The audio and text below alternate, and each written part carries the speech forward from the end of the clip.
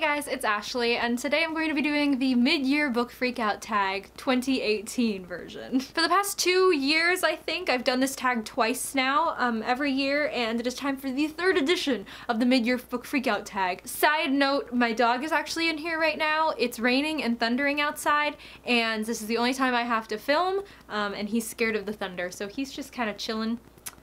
And if he makes any noises, that's what that is. Also, another side note, my mom is currently shopping for furniture, so if you hear my text tone go off, that's because she's sending me photos of things and she doesn't know how to stop, even when I tell her that I'm filming. Okay, let's get started. So the first question is the best book you've read so far this year in 2018. For me, this has to be Obsidio by J. Kristoff and Amy Kaufman. This book was phenomenal. It was such a good ending to the trilogy. I'm so happy with it, and if you haven't read this series yet, what are you doing? Please get on this. It will break you, and also you will adore it. The second question is the best sequel that you've read so far this year, and for me this is going to be Wildcard by Marie Lu. This book actually doesn't come out until September or October, I believe, but this is the second book in the Warcross duology. It's the ending. It is so freaking good. I liked it so much better than the first book, and I cannot wait for you guys to read it because I just loved it so much. Oh my god. Yeah, you guys need to read Warcross right now if you haven't already, because this is gonna come out in September and you will want to hop on this. It's so good.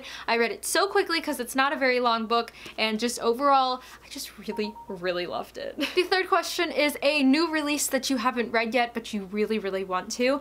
For me, I have 2 books for this. The first is A Reaper at the Gates by Saba Tahir. I just finished my reread of An Ember in the Ashes and my first time through A Torch Against the Night. So freaking good and phenomenal, so I cannot wait to get to this book.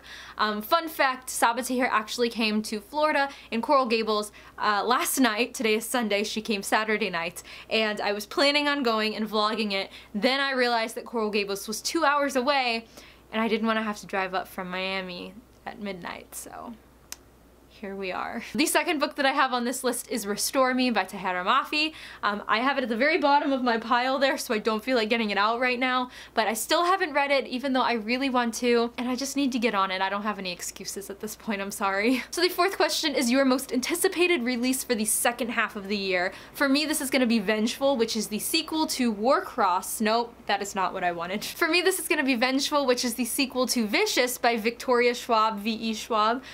This book is so good. I read it for the first time last year, even though it came out 5 years ago. Oh my god, so good. It is an adult book, so it does have some very dark themes that it explores, and if you are not comfortable with it, then please don't pick this up. There is suicide in this book. There are very dark things, so if you have any trigger warnings whatsoever, I don't recommend. But if you're looking for a very dark, deep book that really explores the side of like villains and the minds of like, I can't even explain, it's just so good. Dang, can you hear that rain? It like just started pouring. Next question is the biggest disappointment of the year for you. I really haven't had very many things that I've been looking forward to reading and then have not turned out well. That typically doesn't happen with me, but the only one that's currently coming to mind is The Cruel Prince by Holly Black. Now this wasn't a super disappointing read for me. I really did enjoy parts of it. It's just other parts I didn't enjoy as much, which brought it down to like a 3-star book for me. One, I wasn't particularly interested in the romance, and 2, I didn't particularly enjoy reading from the main character's perspective. So those 2 things kind of threw me in the book, and I wasn't particularly fond of it. How many times can I say particularly without stumbling over my words? I don't know. The next question is the biggest surprise you've had this year, and I don't know where I put this book. I genuinely cannot find it anywhere, but that is going to be The Fifth Season by N.K. Jemisin. If you've heard me talk about this on my channel before, that's because I've been talking about the books I've been reading for school this past semester. This was one of them. This is a fantasy slash sci-fi, but more so fantasy book. It's very confusing, very weird when you first get into it, and I didn't think I was gonna like it, but I thoroughly enjoyed it, and I was very surprised by that. Especially because it was a school book. I don't really like required reading. I never enjoy what I read, but this one I actually really liked, and I flew through really, really quickly. Next question is your favorite new author who is either a debut author or is new to you.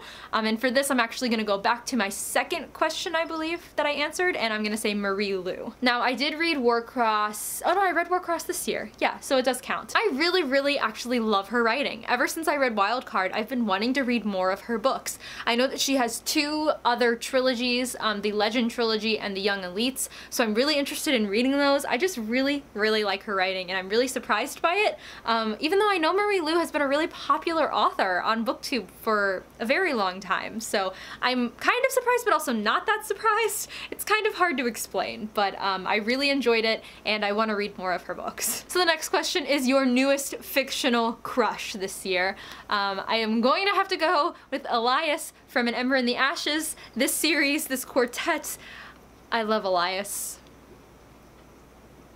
There's not really much more that I can say on that topic. Next up is your newest favorite character. For this, I have 2 characters, and that is Nina and Inej from the Six of Crows duology. I read this for the first time this year, finally finished it. It was so good, and I just love Nina and Inej. I loved these characters. They're so badass.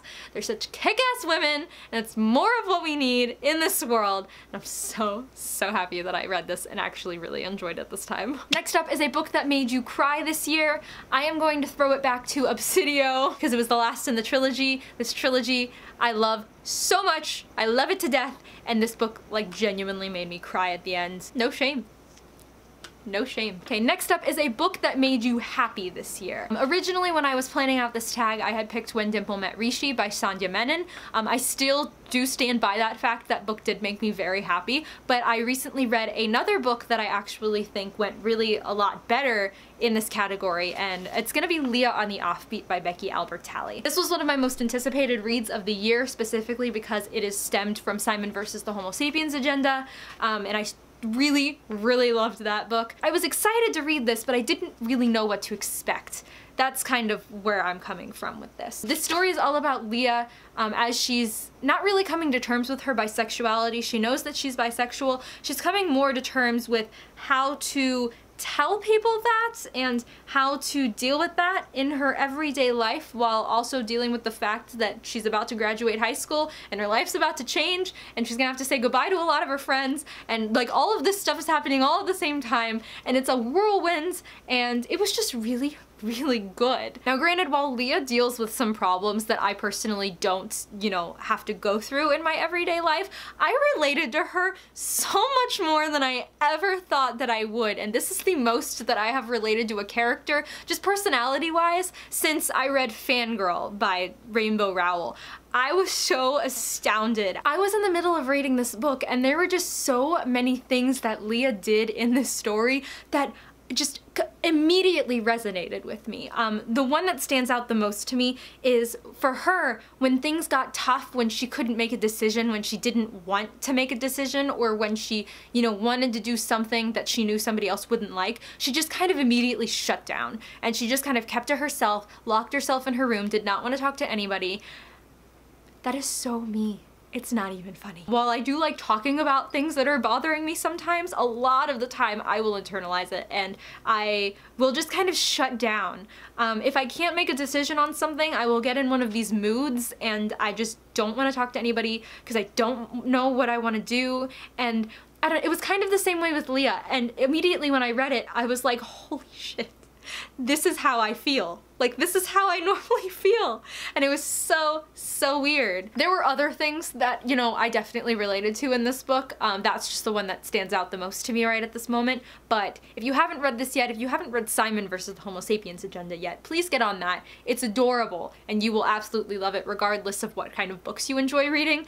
This book was really, really good as well. I don't know. I don't have anything else to say for this. I really loved it, and it surprised me way more than I thought it was going to. Next up is your favorite book to film adaptation you have seen this year. For me, stemming off of the last question, I'm gonna have to go with Simon versus the Homo Sapiens Agenda. Its film adaptation, Love, Simon, was so, so good. I loved it so much. I actually just rewatched it last night with my mom. She had never seen it before and she wanted to watch it, and it was on one of these websites that we used to watch videos, so we ended up watching it, and it was so freaking cute. Oh my god, it was so much better the second time. I mean, granted, it was good the first time, but it was so much better. I genuinely have not watched a better, you know, YA adaptation since that one. It was so good. Granted, they did change a few things, but those changes just made it even better, and like usually changes make it worse, and I was so surprised, so stoked. Hands down, I loved it. Now, this isn't part of this question, but I'm gonna add it in anyways. The worst book to movie adaptation I've seen this year, to me, was actually Ready Player One. Now, the movie itself was okay. Like, it was good. If it had not been based off of a, you know, book, maybe I would have liked it more, but nothing about the movie and the book were the same. Basically, my god, the thunder. Basically, what it seemed like was the person who wrote the screenplay took the idea, you know, there is this virtual reality video game, the creator has died, created an Easter egg that these people can find and inherit his fortune.